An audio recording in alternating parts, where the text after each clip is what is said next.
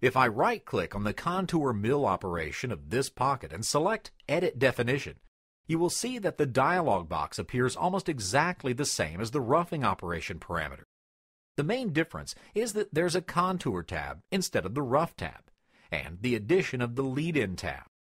Let's begin with the contour tab. A lot of these options are similar to what we've covered in the roughing tab. For the side parameters, you can specify an allowance for how much material you want to leave behind for subsequent operations.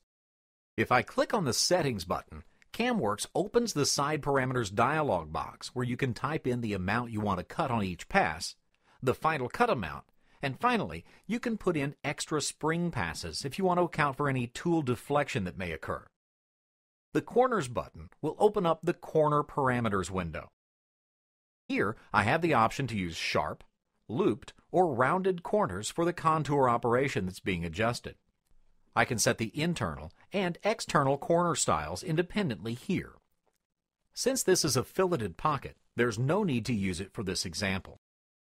Here in the corner machining section, if this option is checked, the contour operation will only take place on corners between the maximum and minimum radius you type in here. If I type in 30 thousandths and an 1/8 inch for my range and click Preview,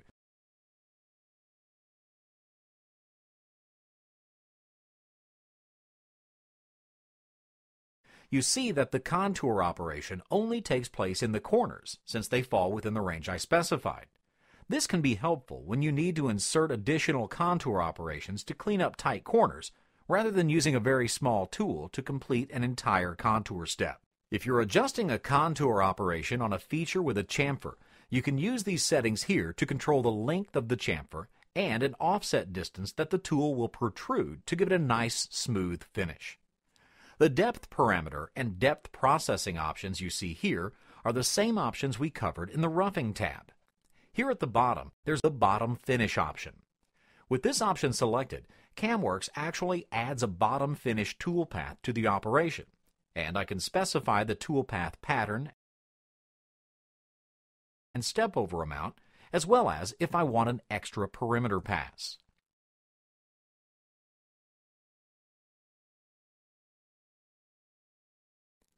Here on the NC tab, I have the same options as a roughing operation. However, I did not explain the operations for CNC and toolpath compensation before. These operations control how the NC code will be output in terms of where the center of your tool will be in relation to the part feature you are machining. In other words, the machine wants to know if CNC data that's being transmitted represents the center line of the toolpath or the edge of the feature you're machining. This determines if the machine or CAMWorks compensates for the tool radius. If you have CNC compensation turned on, then the cutter radius compensation is activated at the start of the lead-in line. For example, you will get a G41 or G42 code in your part program for the current operation. If you have the width compensation option checked, then CAMWorks will compensate and offset the radius by the width of the tool. Here on the lead-in tab, we have a few options for how you want the tool to lead into the surface that's being finished. When I select the different options from the drop-down, you see a preview of what the lead-in looks like.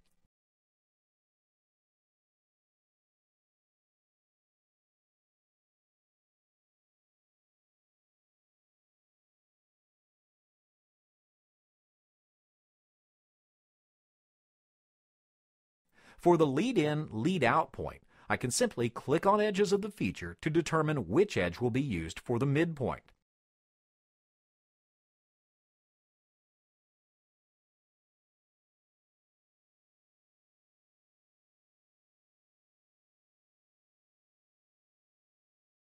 If I use the Start Point option, the lead-in will occur at the end of the line I select,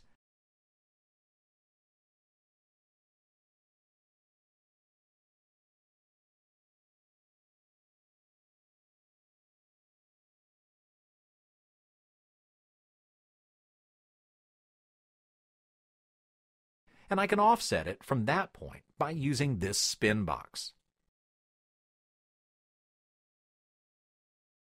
Down in this area, I can adjust the parameters of the lead-in, which are identified here in this diagram.